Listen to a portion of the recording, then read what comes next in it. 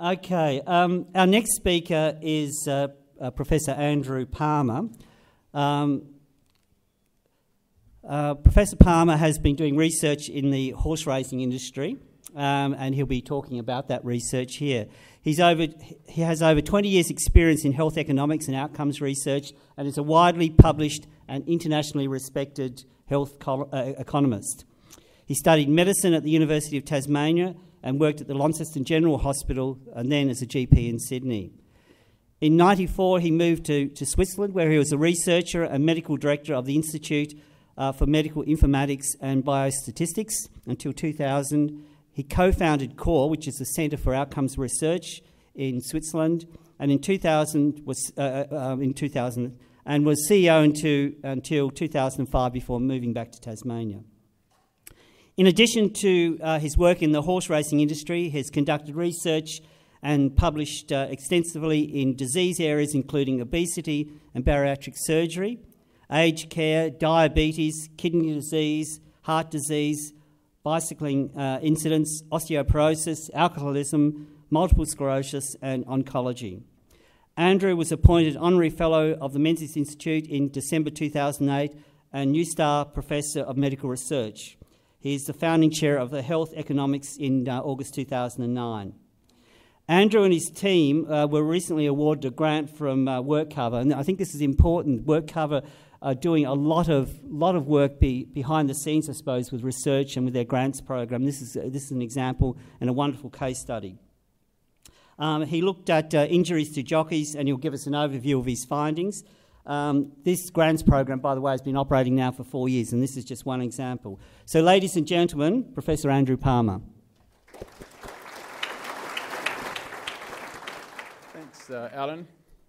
It's my pleasure to be here this morning. I'm going to share with you some of the results of our research that's been conducted over the last 5 or 6 years by my team. I'm going to be presenting work that's been done by some of my colleagues as well as some of my own work, Dr. Peter Hitchens and Dr. Beverly Curry, so acknowledgement to them.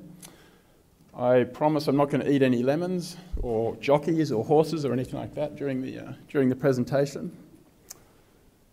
And as Alan mentioned, a lot of this work was funded by a $50,000 grant from WorkCover that allowed us to actually work with WorkCover, analysing claims data to come up with some of our risk assessments and costs of jockey falls and accidents all over Australia. So thoroughbred racing really contributes quite substantially to our Australian economy, with providing many thousands of full-time equivalent jobs, contributes over $1 billion per year in taxes to the federal government. And despite this, in Tasmania there's only actually been WorkCover coverage of jockeys in Tasmania since 2007. It started actually in New South Wales, Victoria and Queensland in 2002, but only available in South Australia and Tassie since 2007. There's a problem. Jockey injuries are a fact of life at the racetrack, but there are lots of unanswered questions, or there were lots of unanswered questions that we've been able to address using this funding. What are the actual risks of falling for jockeys and injuries? What kind of things increase that risk or predispose to those risks? What are the costs of those falls to society, to WorkCover, etc.? And what policy changes can we possibly recommend to decrease those risks? So maybe a show of hands, who's actually been to the races? Yeah, so probably just about everyone. And for most people, the experience of going to the races is having a flutter, having a sherbet, having a good time, most importantly wearing a silly hat. And in the background you can see some horses ridden by jockeys there. Is anyone directly involved in the racing industry here? Okay. Are there any jockeys here? You'd maybe stand up on your chair. No? Okay.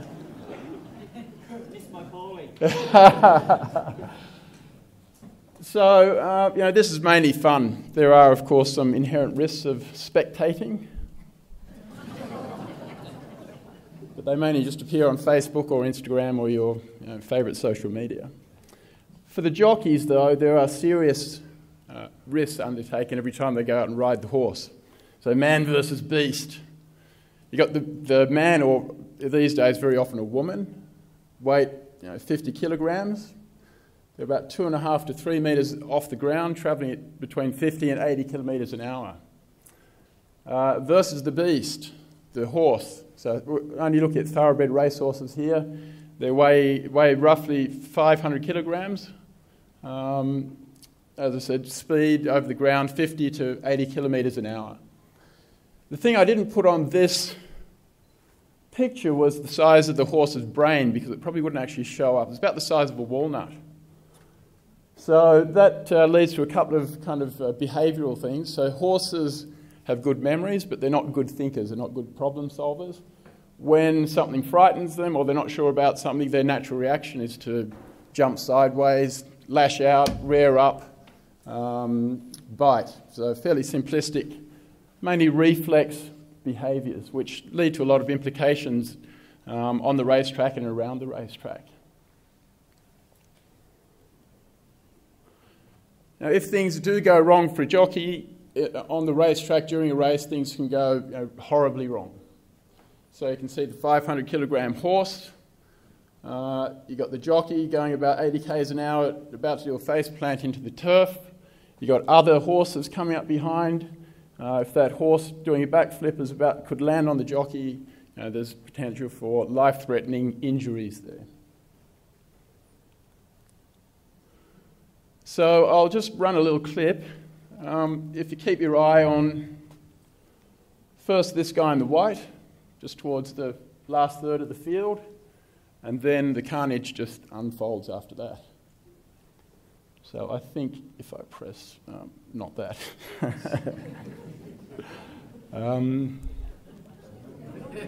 Helped? I just flip through. And the guy upside down, okay. And I think I've missed a technician over there. Can you maybe press the, okay. So if you just watch the guy, he goes down, the horse goes down, face plant, trodden on, kicked, everyone's losing balance, falling over, people getting sandwiched between two horses, stomped on, and then people just falling off because they're in that precarious, perched up position, basically clinging on just with their calves. So anything that's going to kind of make the horse dip, dive, get unbalanced will potentially lead to a jockey coming off. At the time I wrote this slide, there were about 307 jockey fatalities in Australia from 1847 to present. I think that's gone up by 4 in the last couple of years. So on average, about 2 jockeys are killed every year.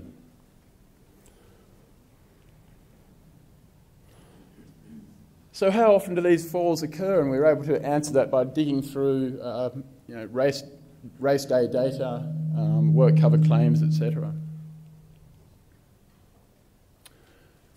There's a difference between flat racing and jumps racing, so hurdles and steeplechases.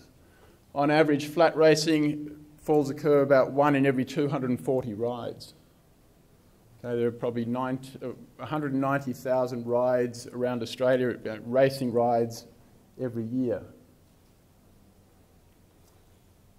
In jumps racing, because of that instability, the horse doing funny things, doing unexpected things, tripping, that's 10 times higher or more than 10 times higher, so about 1 fall every 19 rides.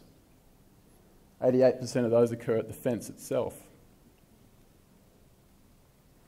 So we were able to dig through and do sophisticated statistical analyses, regression analyses, etc., and find out, well, what were the predisposing things, or what increases those risk of falls. So it kind of, it all makes sense and obvious at the end once you've done it.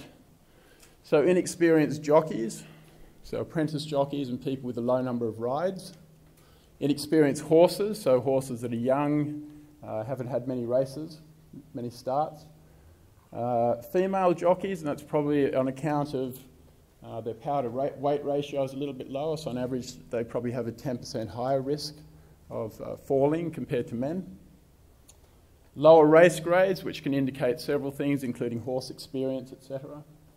Shorter race distances, so the horses are going much faster, a little bit more unstable. If you come off, it hurts even more. And the same thing, drier track rating, so allowing horses to go much faster. So just to illustrate that first point, you can see on the bottom axis we've plotted the number of career rides. So these guys over here have less than 50 versus almost 2,000 over on the right. And the risk of falls per 100 ride. You can see quite clearly that trend, that the more experienced you become and you manage to survive, then your risk of falls fall by about 50%. So these I like to call the stairways to heaven, and for jockeys, unfortunately, there are several stairways to heaven. This particular graph is really plotting the combined effect, I guess, of jockey experience versus horse experience, so previous starts by the horse. So over this side you can see the jockey's career rides. On this axis you can see the previous starts by horses, and then the height of that column reflects that the number of, or the risk of falls per ride. So if you're an experienced rider with more than 2,000 rides, riding a horse with more than 30 starts, the risk is fairly low. If you happen to be an apprentice jockey, inexperienced jockey with not very many rides, riding an inexperienced horse this coming Saturday, you've got pretty good reason to be starting to get nervous. Okay, so that's that main column there. So the next stairway to heaven, the combined effect of jockey experience and race grade. So we put three different ways of grading the races. So maiden means the horse has never won a race before, so maiden races. Open horses never won a race.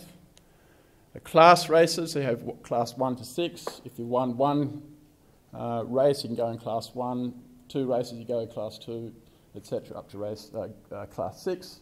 And open and restricted. So a restricted race would be like the Hobart Cup or the Melbourne Cup, where you have to qualify on the amount of prize money you've won, etc. Again, versus the career rides of the jockey. So in the maiden classes, where the horses are again less experienced, lower quality horses, you have higher risk across the board.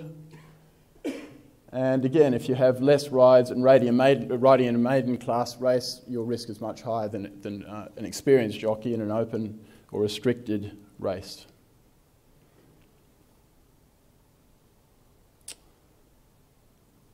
And as I mentioned before, jockeys riding in sprint races are at a much higher risk just because of that increased velocity of the horse going down the track. So where our cooperation with WorkCover really helped was working out the costs of jockey falls. So obviously there's a database in each state of those costs. What are the costs of the claims of each claim? I think I mentioned that New South Wales, Victoria started WorkCover in 2002, Tasmania, South Australia in 2007. So we were able to look at, over those time periods in all those different states, 2,900 odd Australian jockey compensation or insurance claims. They turn out to be a fairly staggering $8.6 million per year, the total amount. That's including the direct medical costs, the salary replacement, rehabilitation costs, all of those kind of costs. $8.6 million a year.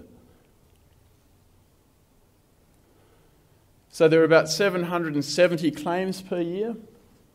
There were about 0.6 claims per 1,000 rides for flats, and again 10 times higher claims rate for jumps races.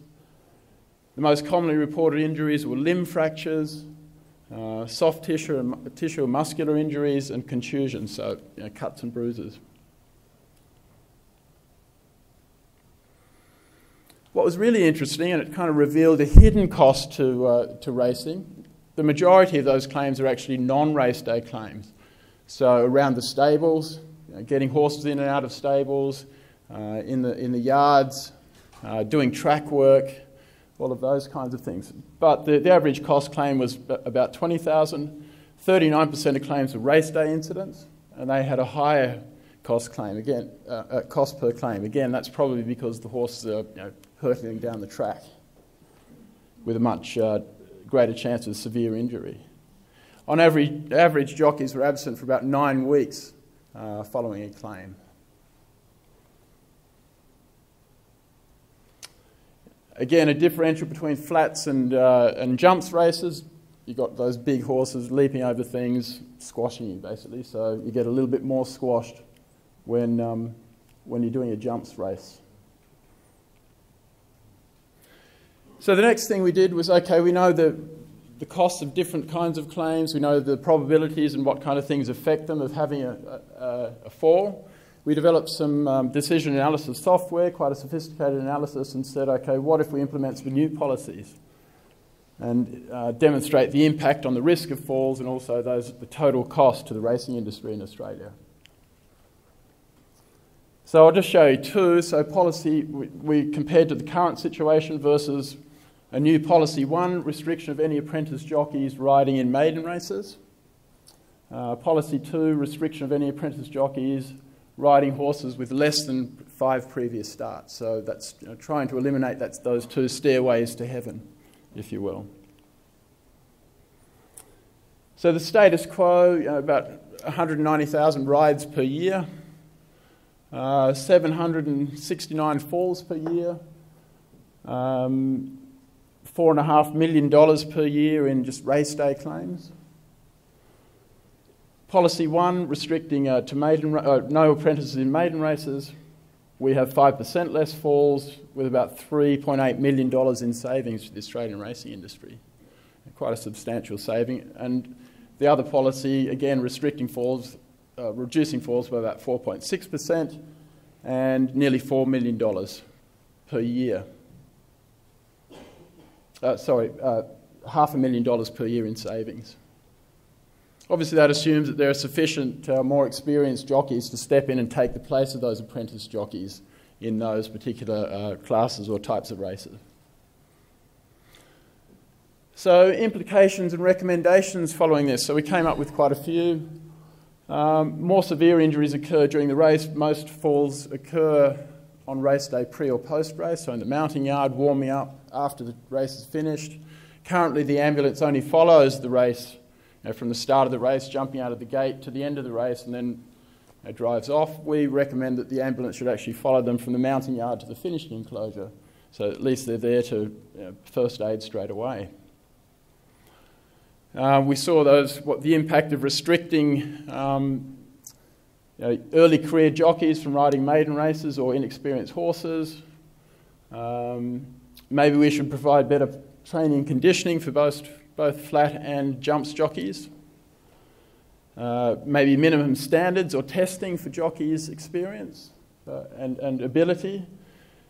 More thorough education of the horses so that they have more practice rates in reduced fields, etc., before they're actually allowed onto the track. And really we need to continue to collect objective medical and falls data as we go along so that we can compare over time. So this funding by WorkCover has allowed us to quantify the risks, identify these predisposing factors and possibly make policy changes, quantify the costs, we really identified these hidden non-race day costs as well to the racing industry. So this is the sad bit and the realistic bit. To our knowledge, the racing industry is yet to implement any of these recommendations. So this networking opportunity may be where the messages filter through, people discuss and so on. On the good side, so I like to finish on a positive note, we have baseline data on risks of falls, so if we do implement any changes, we can now see the impact over time.